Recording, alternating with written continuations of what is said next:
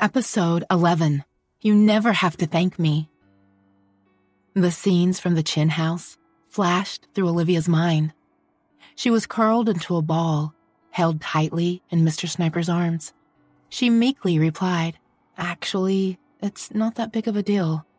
It's just that when I think about all the abuse I've endured over the years because of my mother-in-law, I feel so weak." "What else?" he asked softly.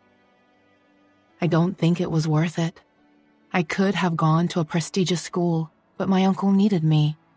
He raised me, and I felt responsible to make sure that he was taken care of, even if it's only for his sake. I can't ignore Janet's games." Mr. Sniper stroked her hair and said in a calm, clear voice, "Olivia, life is really just a series of choices. It doesn't matter if you make the wrong choice before and had to deal with the consequences. The next time you're faced with a choice, make sure you take yourself into consideration too." She always felt so much better after talking to him. He was so wise and experienced. She turned her face toward him. "Can I ask you a question?" "Ask away, my dear." "How old are you?" "Someone's feeling curious, huh?" Olivia immediately felt embarrassed. "I know you like your privacy," she responded quickly. "It's fine. It was just a random thought. You don't have to answer." "Good girl." He kissed her forehead firmly. "Now, it's my turn to ask you a question." She looked at him timidly and nodded. "Do you still love Freddie?" "I want the truth." She found it surprisingly difficult to answer what should have been an easy question. Freddie had been a stranger to her before they had gotten married. They'd had no foundation to build a relationship on. They hadn't even had the opportunity to discuss marriage before they were suddenly thrust into it. It had simply been a coincidence. She had been working at a cafe when she saw a customer who had turned out to be Freddie's grandfather having a heart attack. She had rushed him to the hospital, and in gratitude for her quick thinking, the first thing he had done when he recovered was to tell Freddie to marry her. Both she and Freddie had been stunned by his request. They would have argued with him, but because of his illness, Grandpa Chin wasn't allowed to be agitated. Also, Olivia had been looking for some way to pay for Janet's studies abroad, and no matter how hard she had tried, she hadn't been able to make enough money on her own. Marrying into the Chin family had been a chance to get access to the money that she desperately needed. So, just like that, thanks to her kindness and Grandpa Chin's power and influence, she had become Freddie's wife. 4 years into their marriage, she had finally come to terms with her husband's indifference to her. Everyone had said that love would come with time. She had thought that if she served her mother-in-law well, took care of Freddie's daily needs, there would come a day when he would see how good she was. She had invested so much physical and emotional effort toward that goal. However, she knew now that she hadn't been in love so much as accustomed to being Freddie Chin's wife. It had been an abrupt change, no longer serving in that role. After a few moments, Mr. Sniper said, "To be fair, you also don't have to answer my question." Olivia smirked. "Thank you." "You never have to thank me." He was cradling her hand in his, playing with her fingers. "You have to learn to be more confident." "Confident?" She scoffed internally.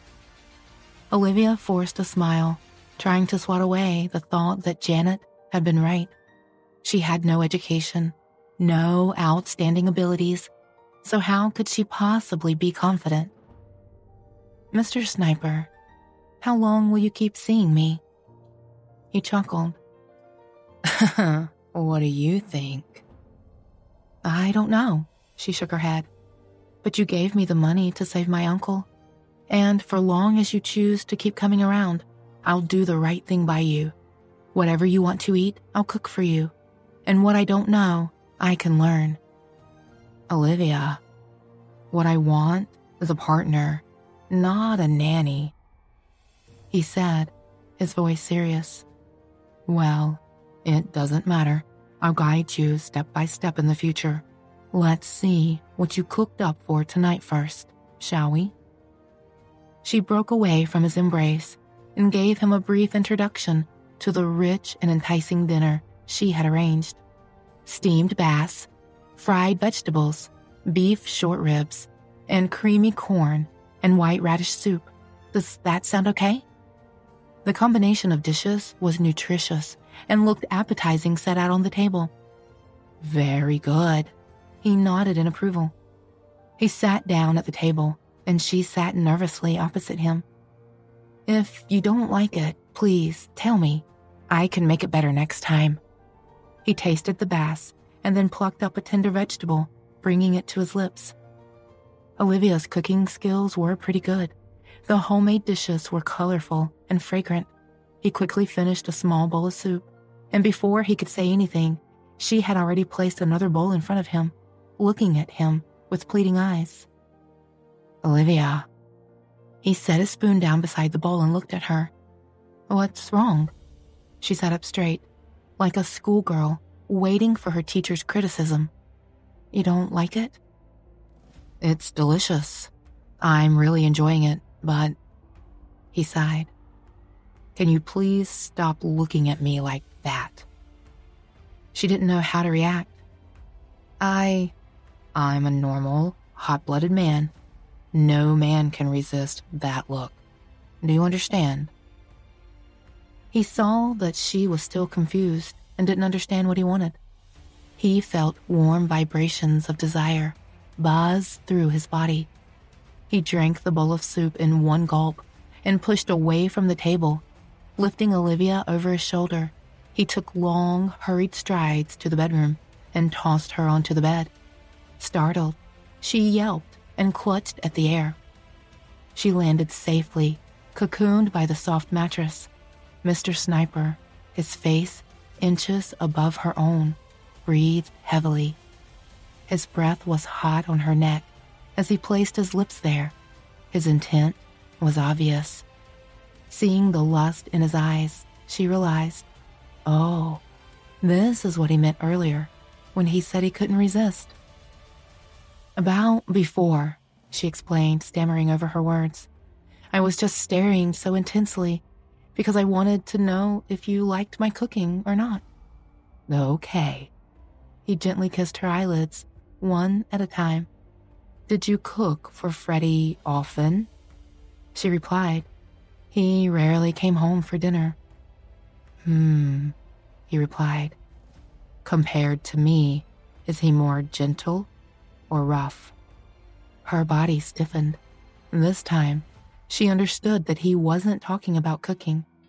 Embarrassed, she asked, "Can I not answer that question?"